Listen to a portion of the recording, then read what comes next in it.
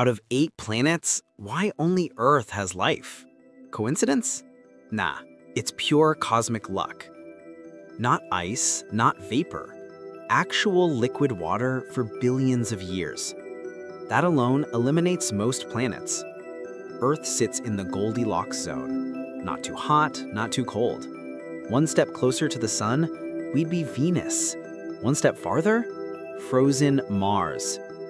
Then comes our magnetic field.